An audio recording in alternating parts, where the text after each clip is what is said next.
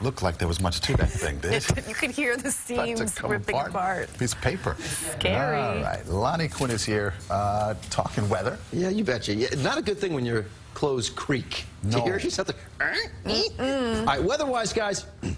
Check out.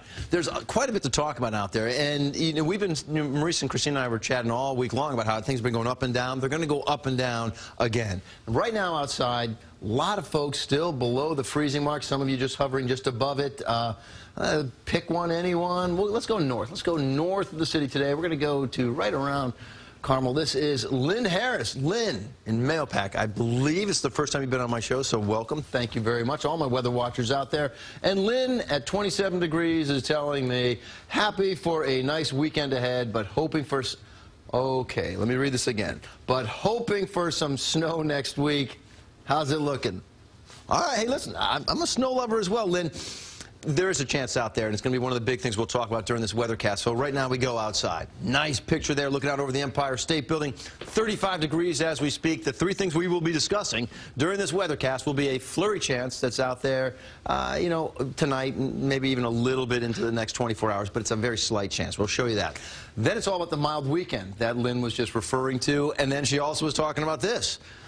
A bigger storm. Is it brewing out there? The pieces are definitely there. Whether they're coming together in our area, not a definite yet, but I'll show that to you. If we do see a significant snow event, I mean, how rare is that? Well, I crunched the numbers for you. Over the last 10 years, the peak, and we are now over the peak, because the peak is from January through mid-February. We've had 18 major snow events. All right, I'm talking about 6 inches or more. From now through March, we've only had 6. So does it happen? Yep. Just not all that likely. And spring is not that far away now. Officially 30 days away until the start of the spring season. Futurecast will show us right now. It's a beautiful sky, and it'll be a beautiful sky into the overnight hours. That's 5 a.m. By tomorrow, 4:30, you start to see a little snowflake chance out there. Again, not too much of anything. It's north of the area. Then you get into your day on Saturday. Any moisture that would be left over would be rain, because it's going to be warm. And then you get into your Sunday. Sunday looks like a good-looking one. So what about that possibility for next week's storm? It does look to be a coastal system. Is it close enough to shore to be our system? I think we're going to get some weather out of this. It's mainly Tuesday night into Wednesday. The path is still uncertain.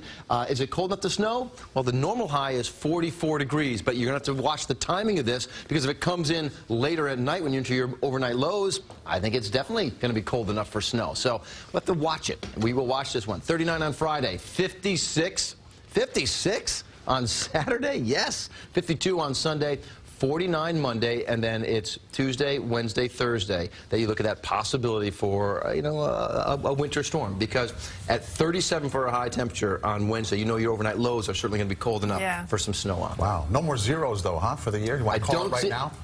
Zeros, I will call it right now. Really? No more zeros for the year. That's going on a limb. Wow. Well, we've only, how many times New York City's been not to 0 or below? A handful of times. We're not going to see 0 again. You heard it right here first. I know, boy. You watch. We'll be like -20. Thank you.